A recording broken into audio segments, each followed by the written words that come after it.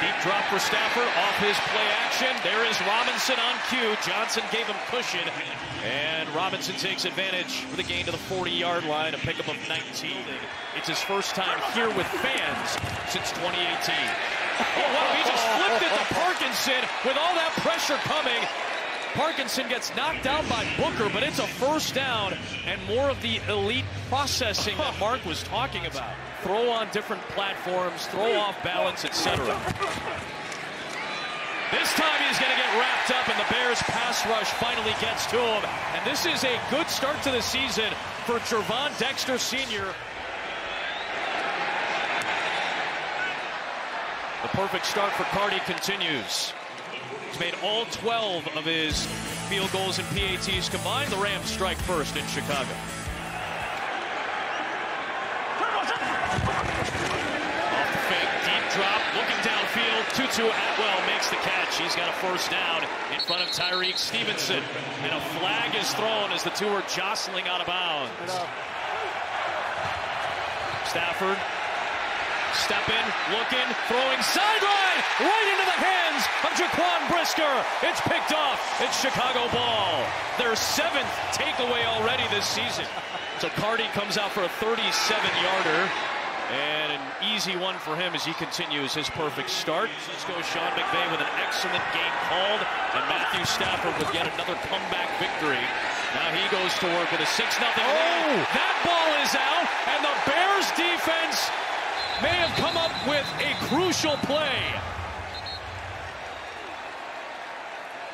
When the offense has struggled, the defense has come alive.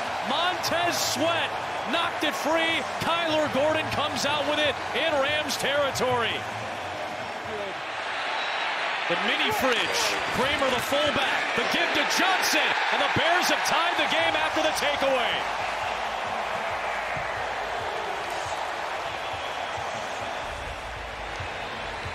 Well, just some excellent push up front by the offensive line in here. Follow the big guys, follow 79. Hang in there, rookie, won't get those calls yet.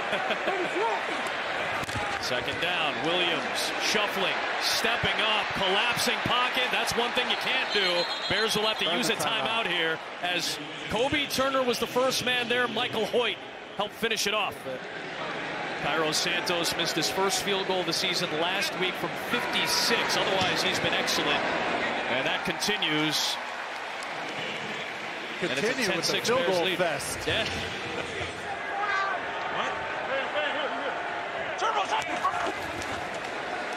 Williams, a really good patient runner. He waits for these holes to develop.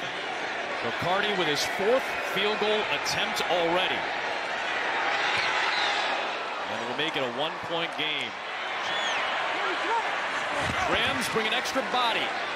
Williams protected. Williams to the back of the end zone for DJ Moore and a touchdown. Their first connection together. You get DJ Moore on Roseboom right there, number 56. West Coast offensive minds.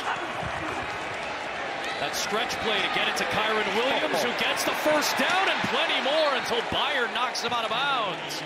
Excellent run from Williams to set up first down and goal for Los Angeles. Down by 8 to start the 4th. Right to Kyron Williams, and he is into the end zone. A 7th straight game with a touchdown for Kyron Williams. Stretch for that football. And now the tempo again as Swift gets going. There goes DeAndre Swift for his first Chicago Bears touchdown. Well, watch Coleman Shelton get up to the 2nd level. Same with Braxton Jones. It's right here, and then Cole Kmet again cutting off the backside. DeAndre Swift does the rest. The Bears sticking to this run game, and runs like that. Longest attempt of his young NFL career. It's a big one from 52 for Carty. And he drills it to keep it at a 1-possession game. Anything away from the Bears. They had an excellent showing. Their defense showed up when they needed to, led the league in interceptions last season. They're right on track to be up near the top again this year, but too many mistakes by the Rams. Didn't get help when they needed it on a couple of crucial calls on their quarterback. And the Bears come out on top. What an outing for Caleb Williams. Victory formation at home. They win their second straight home game to get back to 2-2. And Matt Eberflus calms the storm in Chicago for the moment.